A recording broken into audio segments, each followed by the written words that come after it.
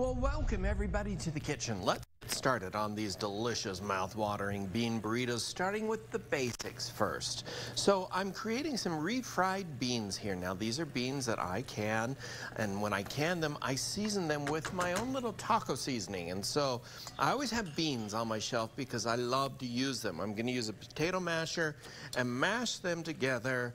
That's how I do it. I have a mix of beans here. I have Peruvian blue beans and I have pinto beans that I'm doing here, and I'm mashing them together to create that refried bean appearance till I get the consistency that I want. Now also I went over to the Mexican store, Rancho Markets, this morning, and I got carne asada, which was already prepared. You can just do that, buy it there at the meat counter. If you don't have a Rancho Market around you, don't worry, just season it with some fajita style seasoning, a little cumin, chili powder, salt, pepper, and they'll be perfect. And so now that is all done. See how easy those refried beans are to make? And refried beans, when you buy them in the store, actually contain a lot of lard. And that's rendered down pig fat, if you don't know what it is. I don't really like that in my refried beans, so I like to make them myself. And as you can see, very simple with some onions, a little garlic, the cooked beans, mash them up till I get the consistency that I want, and voila, I have refried beans. Carne asada is done. I have rice that is already cooked. These are basic things that you can do at home. You know how to make rice. Grilling off the carne asada is very easy. This is just a steak or whatever you'd like to use with it. But now the big secret that I'm going to be using are, remember the plantain bananas yesterday?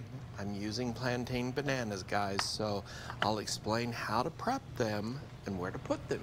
Ron was really looking forward to rendered down pig fat.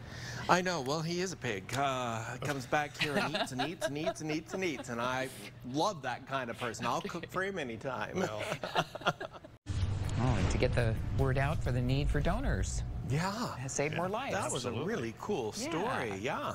Get out there and get checked, I guess, guys.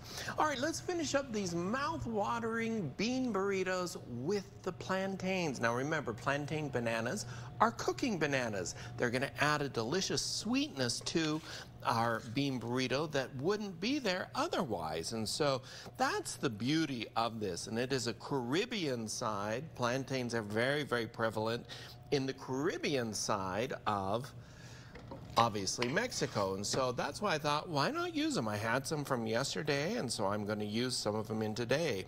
You cut the bottom and the tops off of them, and then you cut them into thirds and put them into a pan, cover with some water, and you're going to boil them for about 20-25 minutes till they're soft and tender.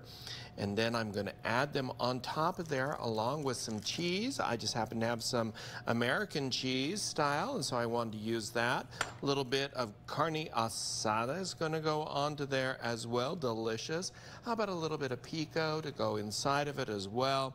And then you can roll these up and just, that's the fun about burritos. You can do any style that you want to. Now what I like to do is take them, put them on the grill, grill them for a couple of minutes so that it seals the bottom of it like I've done on this particular one here. But what I want to do is to finish them off. And so I have some Mexican crema, which is, I think, fun to put on things.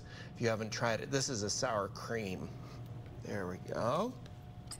Also, I want to put some hot sauce over the tops of them.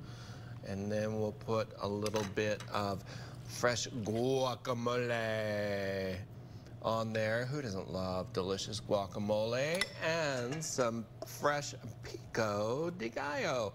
Now this recipe, you can head on over to cookingwithchefbryan.com for the recipe or to KUTV.com for the recipe.